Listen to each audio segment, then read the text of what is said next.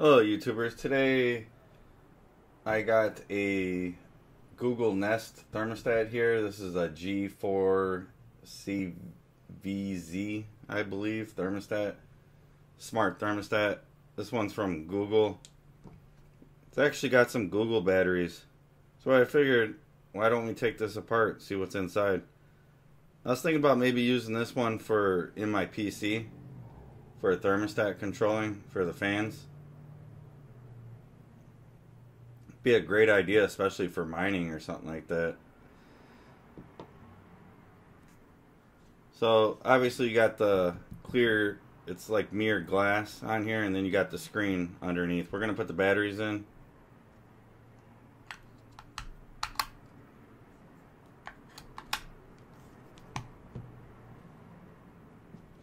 Alright, there's the Google symbol. Probably kind of be hard to see. Let's take a look under the side camera. So it says starting up.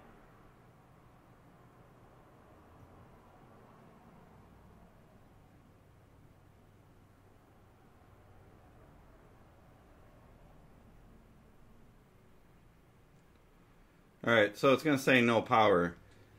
On this model, basically if you have like a boiler system with a 2-wire system, this ain't actually good. Why I say that is because you have to have 24 volts supplied to it to be able to have it function proper. Now, I know with the iPhone, it won't. See, it'll keep giving you an error. No power. And what'll happen with the iPhone, it'll disconnect from the Wi-Fi. Now, with my Z Fold, I have no issues with that. But you have to replace the batteries more often. So you got the settings. So that's the downside on this. 24 volts. So you're going to have a common wire and 24 volts. So let's take this apart, see what's inside it.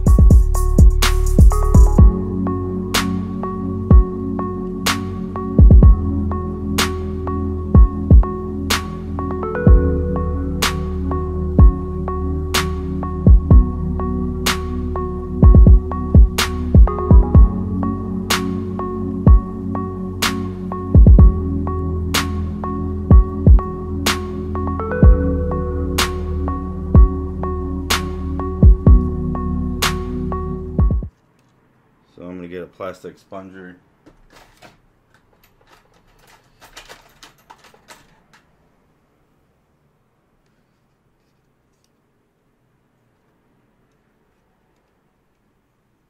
What we're going to do is we're going to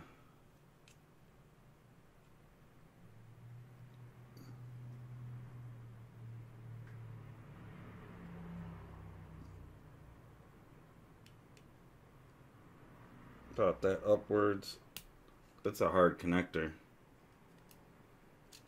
Alright, so we got the screen disconnected. Let's take a look inside here.